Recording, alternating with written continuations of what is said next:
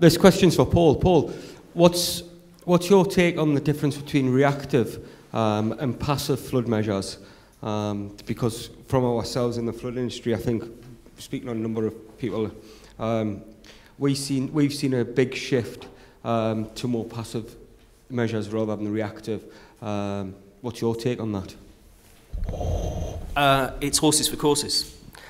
If you've got, one of our big bugbears is the big heavy flood door that goes in with an old lady. Okay? People on holiday and so on. There are situations for both. One of the issues for example, passive doors and so on, is they've really only started to come on the market in the last few years. I think there's still quite a long way to go for the industry to get up to the mark in terms of stopping to think about the product and starting to think about the service that they're delivering. Right? There's a huge gap, I think, because how can you expect a little old lady who's 70 or whatever to understand the property flood risk market? Yeah? Well, okay, Nigel, maybe we have exceptions. Okay. 80. Nevertheless, we shouldn't expect it, okay, or me for that matter. But it's actually about the service we deliver and the residual risk that we're leaving. Yeah, that I think we need to be focusing on. I think the industry as a whole needs to be not so worried about whether it's passive or active, and be focusing on that cradle to grave approach. I'll just add to that. While the challenges remains with manufacturers and getting this right, I think there is some difference in the sense that when you look at the actual benefit and the potential for once a defense is not permanently there, then it needs an operation. That means human beings need to do something. That bit's scary. So the actual reliability of making, getting, the flood being forecast, someone being told it's happened, someone putting something there, actually being at home to do that, getting it right. Normally you might be doing it during the time it's wet and all that. Yeah, there are all those things. If you don't have to do anything, then that helps. But having said that, there are also issues that come with passive things, because the fact that you don't have to do it and you just rely on it and assume it's there, it either will work or not. So I don't think that one is better, but in terms of taking out some of those operational risks, I can't see a reason why a passive one, might be worth doing. But at the same time, it still needs to be suitable for the people who are using it for that to happen. No, I agree. We manufacture both, so. Fola, you finished your presentation with it starts with vision and leadership. And Paul, you quite rightly showed a lot of what's being done down at a very local level and a lot of valiant activity there. But we've got a government that spends 30 times as much as it spends on flood defence on foreign aid, most of which is wasted. Surely it's got to come up the government agenda, and how on earth do we do that without the Thames flooding the Houses of Parliament? I could engineer that to happen. Could we engineer it? I think we all know that we're not spending enough on flood risk management, and the statistics Paul just puts down suggests that. And I guess people in hospitals and schools and everyone will say that, but the reality is we know even if we had a token increase, we're just so way off that. But I think leadership is very important. Sometimes, as happened when I compare the New Orleans approach to the Sandy approach, showing leadership sometimes, it just helps set a direction. It helps get people going. It helps inspire sometimes. Sometimes that's all you need to do. Again, if I compare post-2013-14 flooding here, I was a lot involved in helping, delivering the restoration of a lot of failed defenses trying to get them done within a year before the next winter comes. The problem was that the government was so concerned you had to get it back to what it was and nothing more. Even when there was a clear opportunity that this place it's been decided that there's a scheme that needs to be done here, this case you're going to increase it and all that. While you're there, a little bit just to deal with that or do something to make that a bit better or do something different that provides other was just not on the cards. Again, you look at the leadership from the US, they said, we can do that, but while we're doing that, quality of life is important. All the other things, we'll actually use this as an opportunity to create something better. And I think sometimes that's where leadership comes in. In addition to that, I think we need to recognise that we ain't going to get large sums of money coming in, and we actually need to think about how we work. We need to think clearly about new partnerships, people that you would not normally think of collaborating with. We need to think about what's our actual role and how can we help improve the situation by going into partnership in different ways with other people. We need to think about innovation in the sense of what haven't we thought of, what can we learn from examples, for example, Fola gave, in terms of doing things in different ways. So, for example, we've just got a bid decision due out in the next couple of weeks.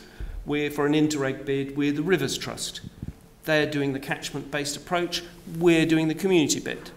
Okay? It's not a partnership we've ever dealt with before, but we recognise that actually working together, we are likely to go and be able to deliver a lot more than if we'd gone on our own.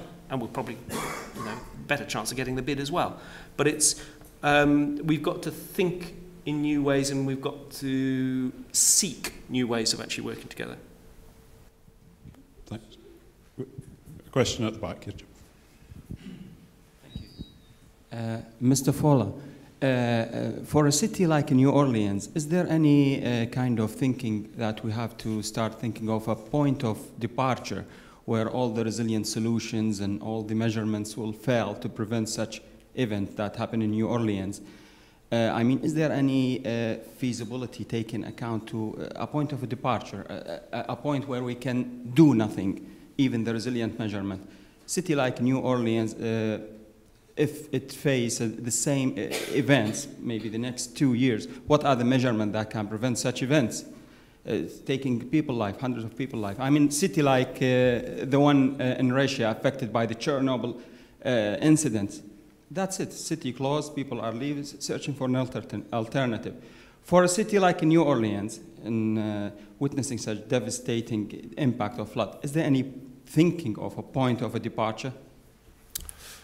I guess like everything else, this is about making the place more resilient, reducing their risk, and recognizing that if you do it in a sustainable and resilient manner, working with more resilient systems, what actually happens is as it gets better, as you get the perhaps above event, some event beyond what you've done, the way that the whole thing fills up and then fails is that it fails in a way that it doesn't just fail catastrophically, and it's coming. It's not something that's just hidden away somewhere and suddenly there's this big wall and it collapses and you've got a 2-foot wave heading at you. So I think it recognizes that it's still doing it to a standard, but it's the way that that happens is visible. The way the system interacts allows that not to happen as often, and then when the real big event happens, it's already designed in, you know where it's going to happen. It just outflows into an area where it's okay to go into that area. So the whole thing is controlled, and that is there. It's not about trying to design everything, because at some point there will be a weak point. Designing that is actually designing to be sure of where that weak point is, so that you can actually manage it and have a contingency plan. And I think that is the way that they're looking at it. And that, to me, is the way you deal with resilient things, because something will always come that will be bigger than what you've designed. One of the things I think we've not done that well in this country is to sometimes think about those people who get flooded most often and whether they're actually underlying strategic issues that we often tend to confront things piecemeal. And one of the challenges, the bit where we've got to innovate, the bit where we've got to work better in partnership across sectors and so on, is first of all working out where those places are, and then thinking and coming up with much more innovative solutions than we currently use. So. My question might go to Fola. How do you think that risk and resilience are related? Sorry? How do you think that risk and resilience are related? Risk and resilience? Yes. Oh dear, that is an academic thing that I can spend years. Do you want to think about that, and Chedo will ask a supplementary? Yeah, probably, yeah. Okay, thank you for excellent presentation. When you showed this diagram of Rebecca Brown and Tony Wong, I have a very similar one. It's an excellent example of how these things are evolving. SAD's concept comes somewhere in between. Yes. Before as I mentioned this morning, the concept of urban, so water-sensitive urban design, which you yes. kept mentioning, is superseding gradually. Yes. And then blue-green is superseding water-sensitive urban design. Yes. For example, the question will be, are you ready to think of that way? So the next time when you do something similar to Hoboken, yeah. for example, all these green infrastructure which you're putting there in place, which is excellent example, yes. they are doing some other things in addition to just flood alleviation. Yes. But these green things, if slightly different, they can also do reducing air pollution, yes. reducing noise, yeah. Urban farming. Heat Island is already kind of there, but it can be energy efficiency of buildings. These three can significantly reduce the consumption of so there are a lot of other functions which can be added if they are done at the same time when you are redesigning. And you have done it excellently for 1 or 2 or 3 of these, but there are 5, 6, 7, 8 others which can be done. Are you ready? I'm ready to work with you on the next Woken. That doesn't have some other place where we can demonstrate.